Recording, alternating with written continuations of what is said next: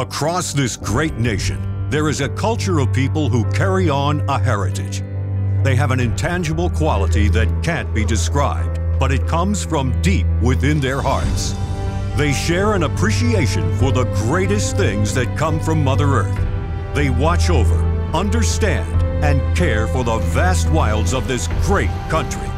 Fishing, hunting, and trapping are the foundations that Canada was built on. For over 2 centuries, we have taken to the woods and water to pursue wild game. Today, it's about conservation, preservation, and wildlife management. Whether you are a man or woman, fish or hunt, you should support sound wildlife management and proudly say, I am an angler and hunter. The Ontario Federation of Anglers and Hunters proudly presents Angler and Hunter Television. Look, Mikey, they're coming. I think I see one. Oh, it smokes. Falling all around us. Oh my God, here they come. So basically we're gonna run decoys. The wind's gonna just carry them out in front of us. Bajillions.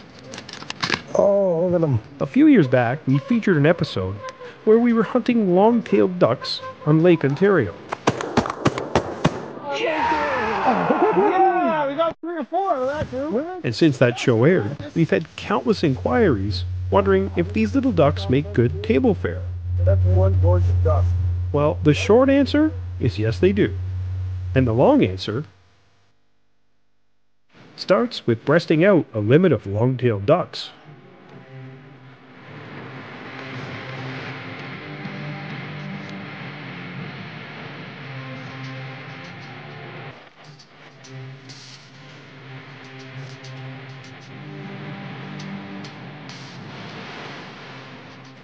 And then, once breasted, let them marinate overnight in some beef stock. Okay, so I've got the duck breasts. I've marinated. I'm going to pull these out. After you take the duck breasts out of the marinade, pat them dry, and dice them up into stew-sized chunks. And then simply fill a crock pot with potatoes, carrots, onions, peas, Dump in the peas. and toss the duck breasts on top. Spread it around. Now you want it on top because the final ingredient in an Irish stew is Irish beer. Cover that up there. So there, 1 can just covers it. You're going to put the lid on that. Turn it to low and let her cook. Now, while we're letting this cook, let's go back and see how Brownie and I spent a day on the big lake hunting longtails that went into the stew. Lake Ontario is home to a massive winter population of longtail ducks, and it numbers in the hundreds of thousands.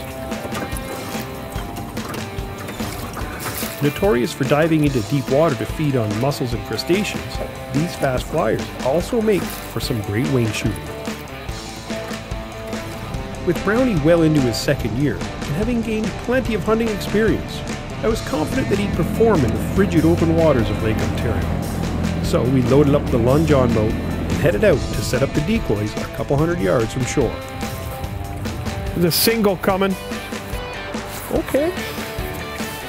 So there's one thing, you know, on the east coast of Canada and even on the west coast, sea ducks are a real popular option. Now, I've been out here in Lake Ontario and hunted these longtails, but since I did that the one time, I've never been able to, holy, look at them out here. I've never really come back and just hunted them. I'm going to try and get a limit of 6 and make an Irish stew. I've got a recipe for Irish stew with these birds that's supposed to be to die for. And second, I'm only going to make really good shots that I know I can knock that bird down with. I'm not just going to you know, flock shoot, or I'm going to pick one bird and try and knock him down. Because when you're hunting open water, especially with a lab, you don't want him chasing a down bird or an injured bird. I just want him to go out and get it and come back. But the good thing about these longtails is I've been out here fishing. is they'll do drive-bys. They'll come right by you, where you wish you had a shotgun in your hand sometimes when you're fishing. So we're just going to sit tight. I'm going to actually drift down. There's a point here. You'll see we're in some rollers here. I want to maybe drift down to that point. Looks like there's a bit of a windbreak. It's not too bad. These are just rollers coming in off of Lake Ontario. So we're going to sit tight, Brownie, and watch, okay?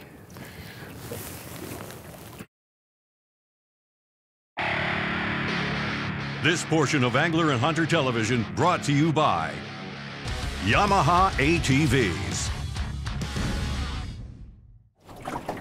Getting out onto the Great Lakes to hunt sea ducks does have its challenges, and the biggest one is, of course, wind. Wind's picking up, man. You definitely want to avoid gusty days with erratic white caps and breaking waves.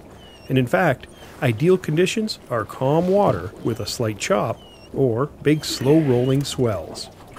Either of these conditions will let you anchor in position and allow the birds to see your decoy spread. Dead bird, Brownie, fetch him up. Fetch him. Go. Dead bird. See him, Brownie? Way back. Fetch him up. Atta boy. Fetch him up. This was Brownie's first time hunting from a boat. Good boy. So he was a little reluctant to take the plunge. But once he realized all he had to do was jump in, Good boy. he was powering through the waves to grab those longtails as if he'd done it 1,000 times before. Man, they fly fast. And they're further out than you think. Like, man, he probably swam 60 yards to get that bird. Good boy. Come on. Come on. Right here.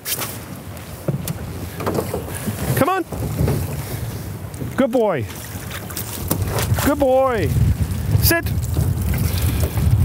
Good boy. Good boy. Keeping things simple is the key when hunting sea ducks.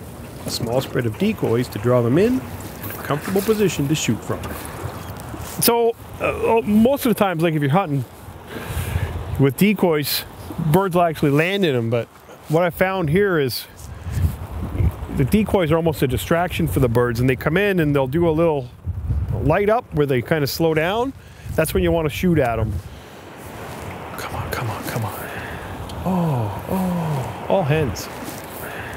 Now, the one thing about longtails that I've learned is they're such a small bird, they fly really fast. I'm going to guess like 50 miles an hour. So to pass shoot them, it's tempting because some of them are in range, but the lead you got to put on them and the chance of knocking them down isn't great. And with just this small spread, a lot of times they will do a big turn and come back. And they don't always light up like a mallard or a puddle duck does, but they will sort of break their flight and pause, and that's when you can crack them. But again, you want to use premium ammo out here. Like this stuff, I'm shooting for a bird that small. You would think you maybe use a number 6 shot, but I would shoot a 2 or a 4, and I'm shooting 4s, but 3 inches. You want a lot of hitting power out there, so use a 3-inch shell. Make sure it's fast, 14 or 1500 feet per second, and like this Browning extra distance just works awesome when I get a shot at one. Hey, Brownie, sit. Now, bobbing in these waves made it a challenge to spot the ducks in the distance. Here's 2, here's 2. But when I did spot them, they were on top of the decoys in a matter of seconds. You ready? Here we go. This one's gonna come right in. Dead bird! Fetch him up, Brownie. Fetch him up. Called that, eh? That's the way that you want them to come in. Good boy. Good boy. Come on. Come on. That's the way it's supposed to work. Nice one. Double or triple tail. Might be a triple. Here. Come over here. Your ladder's here. It's right here.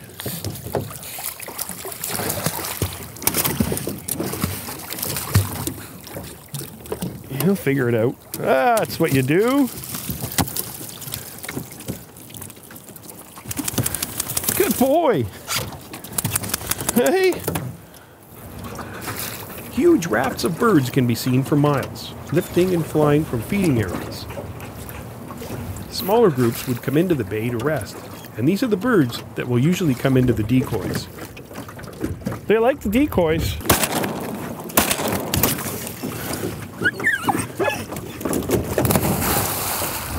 Good boy, Brownie. Back. Way back. Go on, good boy. You're almost there. It's a long retrieve. Nice. Good boy. Bring her in. Come on. Look how far out that dog is. That's awesome. Come on, buddy. Over here. Right here. That's it. Good boy. Nicely done.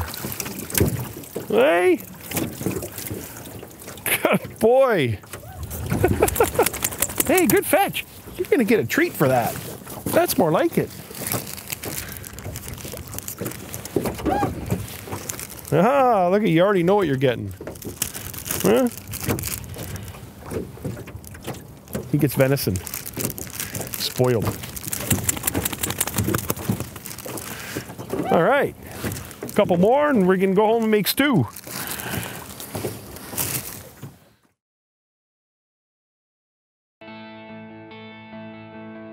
This portion of Angler and Hunter Television brought to you by Minn Kota and Humminbird. Oh yeah, here we go. How did I not kill that bird? Getting a bead on these fast flyers is a real challenge, and pass shooting them is the ultimate test. That I was failing miserably at. I suck. No, I didn't get him, Brownie. I missed. And Brownie repeatedly let me know. I'm not the world's greatest waterfowler, okay? He's mad. Okay, watch these ones, maybe. Come on, come on, turn. Oh, you see that, Brownie? You get a lot of that. Those birds, they'll fly over and just check the decoys, but not come in. The cool thing about shooting in open water like this, especially having an auto loader, is if you miss on a shot, you can see the spray in the water where your pellets hit and adjust your shot for the next one. So a lot of times I'll actually shoot my bird, hit my bird on the second shot, because the first shot I'll see my spray low or behind it or in front of it.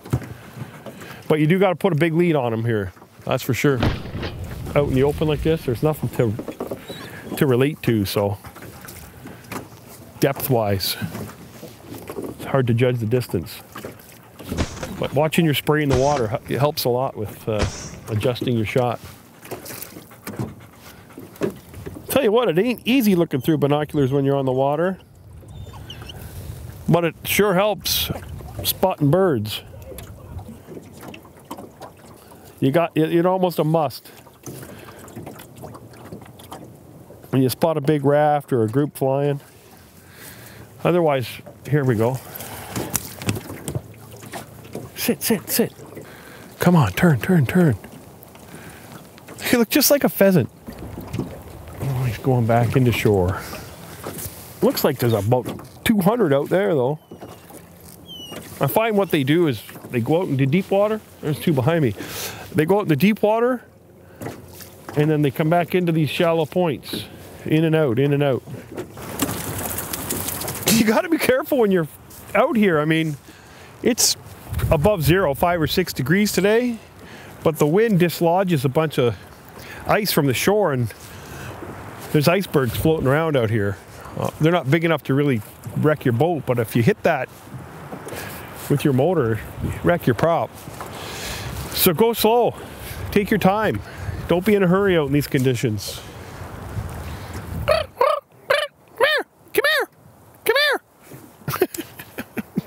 Doesn't work. The best strategy for longtails, come on, is to wait and see if they actually decoy. He's coming. Sit, Brownie. And then when they flare or drop their landing gear, it's time to hit them. Okay, here we go. Good boy. Good boy. Fetch a bird. Nice work. Bring him here.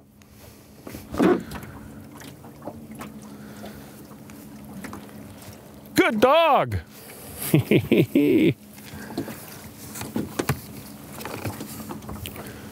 Over here. Brownie, over here. Over here, bud. Ladder's over here. Good boy. Over here. Double tail.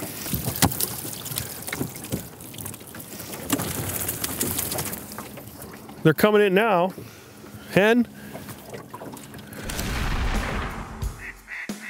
The Hunting Edge is brought to you by Browning Ammunition.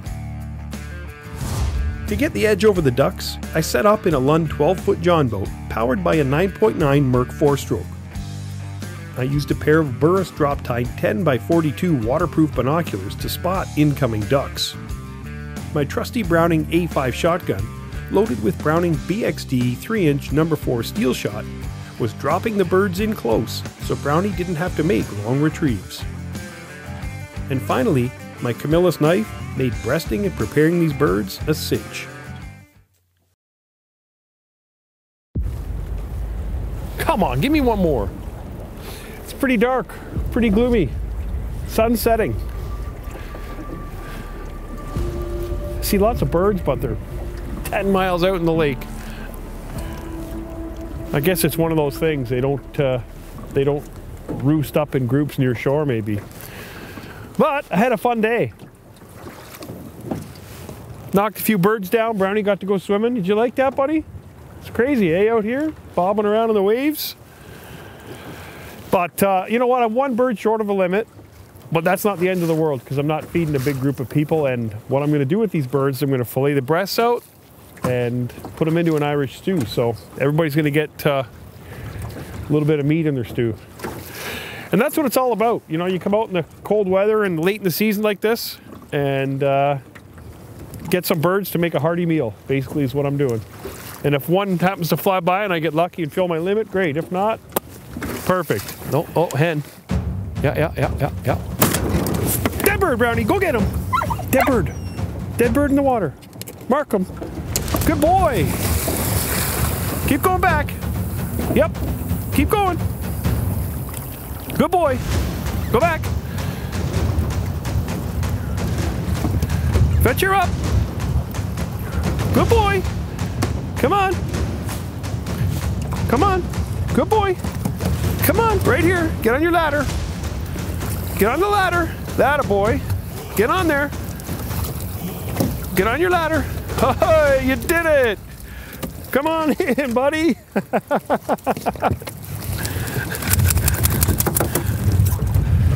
Well, there's our bird, huh? Now we can go home.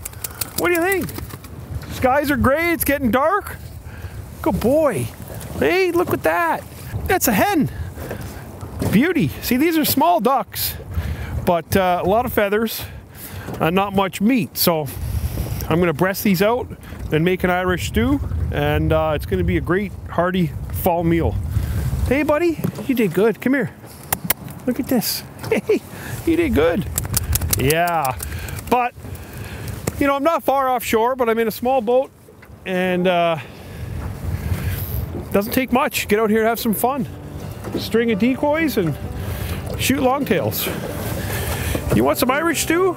Huh? Maybe I'll give you some. Let's go in. So finally, back to the question. Do longtails make good table fare? It smells fantastic. On a cold winter day, oh my God, the meat just falls apart. Incredible. You know, if you're having a party, maybe a weekend get together, or if you're just staying in on a cold wintry weekend, that's spectacular. Wow. That's a delicacy you certainly can't get in a restaurant. Closed captioning of Angler and Hunter Television is brought to you in part by Ontario Out of Doors Magazine. Angler and Hunter Television has been brought to you by Canadian Tire, Mercury Marine and Lund boats, Yamaha ATVs, Browning ammunition, Browning firearms, Suffolk fishing line, Rapala, Camillus knives and Cuda tools, Excalibur crossbows, and Yukon gear. For more information on the products used in this episode of Angler and Hunter Television, visit ahtv.com. Be sure to like us on Facebook and follow us on Twitter. Remember, conserve and protect our great outdoors.